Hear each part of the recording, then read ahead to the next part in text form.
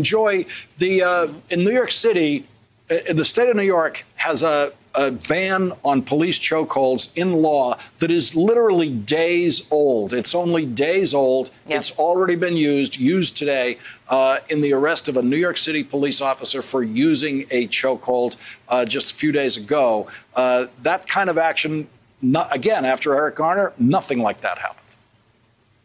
After Eric Garner, after Michael Griffiths, you can go all the way back. You can go back to 1978, a case of a chokehold being used that killed a man in Brooklyn. Chokeholds have been used routinely over and over and over again in New York City. Nothing's happened. I can't breathe is what Eric Garner said. And that didn't convince the majority of Americans that something needed to be done. You know, and you wonder what is different now with George Floyd. Is it because it was the officer staring into the camera?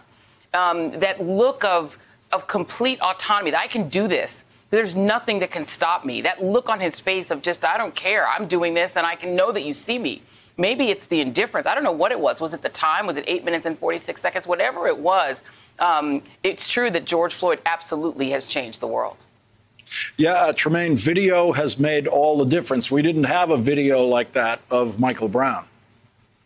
That's right. And I think Joy is right. To some degree, some level of violence is expected among the community and black folks, right? We tolerate black death and black violence, but it was the spectacle of black death that harkened back to those old lynching photos when you would see families crowd around and smiling as a black man or woman is hanging from a tree. To watch that man take his last breath, I think it kind of galvanized a cross-racial, cross-cultural coalition that we haven't seen. And because now, as Joy mentioned earlier, white daughters and white friends and family members are all out there also. So it kind of creates this different kind of energy.